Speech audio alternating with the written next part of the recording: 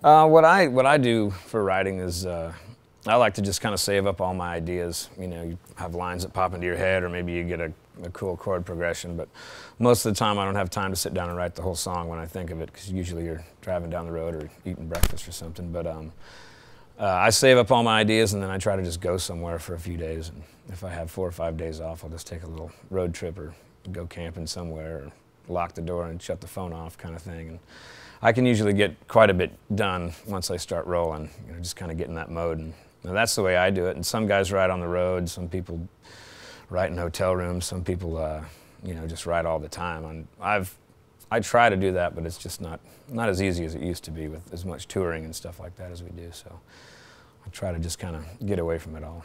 Yeah, I do that quite a bit. I write with my little brother Mickey, and you know, every once in a while I get to write with somebody. I wrote with Todd Snyder up in Nashville not too long ago, and wrote a couple songs with some people for the last record, Robert Earl Keen, and I've written with Pinno, and you know, a couple of the guys in the scene here in Texas have gotten together with them a little bit, but that just kind of has to fall into whenever you can make those two schedules work. And you know, I've got more people on a list that we've said, let's get together and write a song, and we haven't written a song yet, than I do people that we've actually gotten around to doing it. So, you know, Cody Canada and I have talked about it since we've known each other, which is about 10 years, and same with Jason Boland and Wade Bowen and Randy Rogers. We've kind of messed around a little bit, but we've never officially gotten a co-write off yet. But fooled around a little bit, but never gone all the way. Yeah, never gone all the way.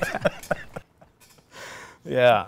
So yeah, but you know, one of these days it'll probably happen. It's just like getting the timing right, and you know, drink a few less beers maybe next time we're hanging out together.